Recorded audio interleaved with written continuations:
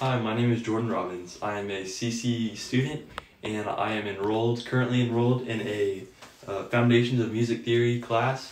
And so I've been working on analyzing music, and I'm just going to kind of walk you through that today. I'm going to also be explaining how music connects with the Christian faith, and how it connects with just arts and math. Alright, so now as we get started, one of the first things in analyzing music, and this music piece is actually, called "There is a Fountain Filled with Blood." So I'm just going to be analyzing this for you a little bit and kind of walking you through how to do that. So what I like to do, the first steps in analyzing pieces of music, is to, first off, you need to label each note. So in order to label each note, you need to know what it equals on each line. So what I remember it as, good boys do fine always. So if I use that method, I would do good boys, so I know this has to be B, and this is good boys do, so D, and then, so now I finish this bottom, and now we're going to move back up to the top. And for the top, an easy way to remember it is every good boy does fine. And also, I just remember, just as common knowledge, is that this is C. This line right here is C. And obviously, what's right under C is going to be B. So here's another B. Also, another important thing to remember is that this is this is in the key of B flat. So, and we know that because of both of these flats right here. And because this is a B flat, and because this is an E flat, we need to mark every B and every E with a flat. So we're going to go ahead and do that now. Add a flat here and a flat here. Now, we don't have enough information to figure out what this is yet, but we know that, okay, so I've also created a chart down here on the bottom to kind of help us solve and just to keep me organized with my thoughts. So we know we have a B flat here, so what I like to do is I like to circle the B flat down here, and I also have a D, so I circle the D right here. But in order to make this kind of make sense and to organize this, we need 3 notes, and we need to have a note, a blank, a note, a blank, and a note. And right now we just have a note, a blank, and a note. But in order to find the last note that we're missing, we need to kind of dissect this a little bit more and kind of see what we're looking for. So our next step is going to be to find both of these. So this note right here, if this top line is an E, we know that this needs to be a D. So this is a D, and this is going to be in good boys do fine. This is going to be an F. So now I have a B flat, a D, and an F. So I'm going to go ahead and circle the F. So now we know that a B flat, if it starts on B flat, it's going to be a 1. So this is going to be in a key signature of 1. But our next step is going to need to be find like the fraction that we used. And in order to do that, we need to know that the B flat is on the bottom. And so because it's on the bottom, it's going to be a 5-3. Because the B flat is right here on the bottom, and it's the first one we start with. So now we've figured out that this is a 1 and a 5-3. Now let's move to our next one. Our next one is going to start on a F. No, it's going to be a B. This is a B flat, and this is also a B flat. And we can go ahead and just mark both of these two because these are both B flats. These are all the same, they're just different note values. And so now we're going to move up here, and we know this is a D because we've solved these. These are both the same. And this is going to be an F. So now, this is pretty much the same thing here. We have the same notes here, and we have the same notes here. So this is pretty close to the same thing. So we're going to need to know that this is also going to be an I, or a 1, 5, 3. All right, now let's move on to the next one. The next one is going to be, we can just go ahead and label it an E, G, and then we know this is a B flat.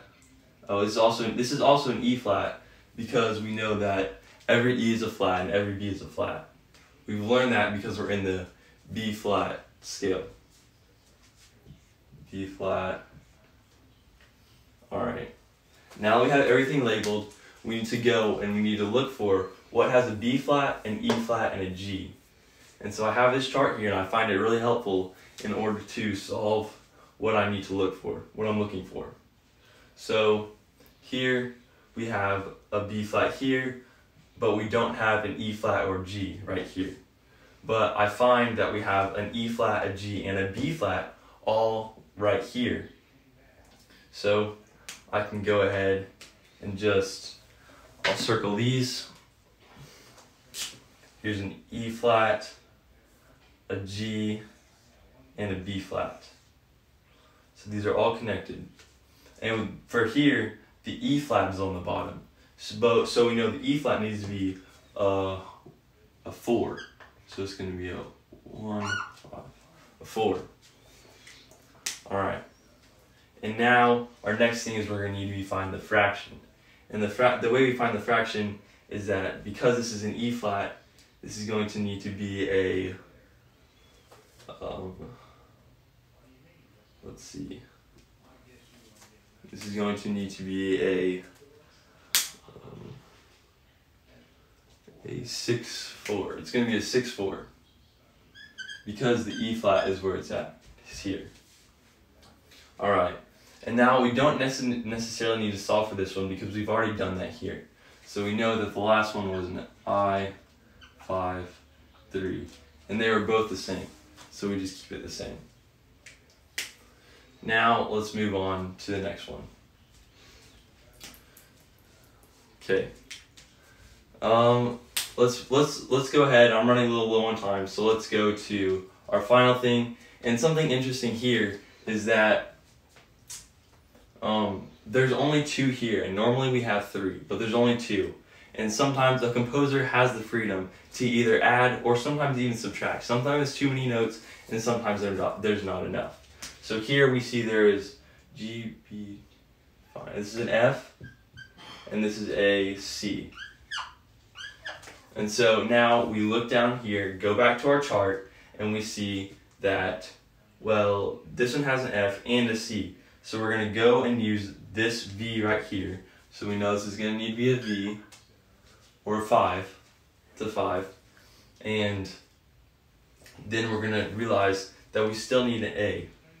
So we're missing the A, so we just kind of imply the A as if it's already there, because a composer really has the freedom to add this here. And so we know that this is going to be a F, C,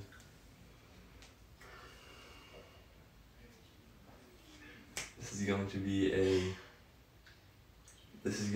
an F. We circle the F here, we circle the C, and here's also an A.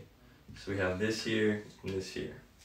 And because the F is on the bottom, it's going to be a 5/3.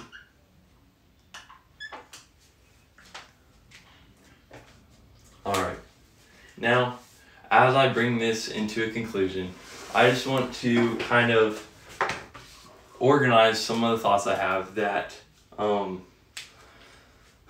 I'm basically just going to be telling you how harmony and everything relates to music, and it relates to the Bible, and how it also sort of just relates to just all the things I've kind of been talking about in this score analysis.